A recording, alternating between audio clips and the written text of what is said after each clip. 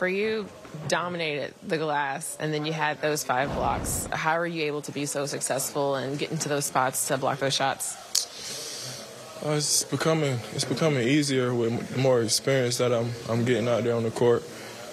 Just being in the right spot. My timing is there, and guys aren't fouling. They're holding them up, and I'm just there for my teammates. And I shock bomb this question at post-game. The conversation about this team being sometimes teams playing against you guys, they play big, you guys are smaller. Do you think the way you guys have played, particularly you, that part of the conversation can end now at this point, how you guys have been so successful? I hope so. I mean, everybody, especially earlier in the season, they need this, they need a big, they need this, they need that. But we have everything we need when everybody on the court is locked in and we're all scrambling, playing hard. We have enough length to where it gives bigger guys fits like it did tonight against a Valanciunas.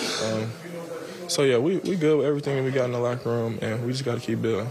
Jock told us that this game stands out more because of the circumstances. Shots weren't falling, but you guys were able to tap it in that second half. What changed and what stood out to you? We just stuck with it. In the second half, like you said, first half we gave up too many points. I think they had 38 points in the second half.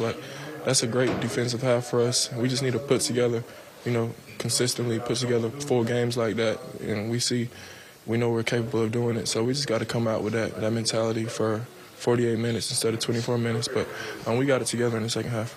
And what does it say about a group when shots aren't falling? You saw Royce have a great bounce back from Wednesday night. Kyrie, nothing was falling for him, but then he had those big threes in that fourth quarter. What does it say just about the confidence and the trust that you guys have?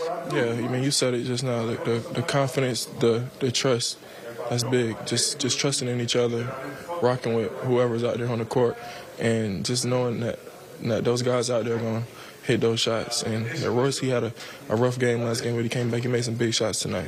And I got to ask you about All-Star voting. You're 9th right now in the front court. You told me before that it's coming of you. We're used to this now. You deserve that respect. But what does it mean to see your name up on that list? It was dope. I'm going to be honest, I wasn't expecting it, but it was dope to see my name there. And now I got a lot more work to do to get my name higher up that list, and we'll see if I can make it to Utah.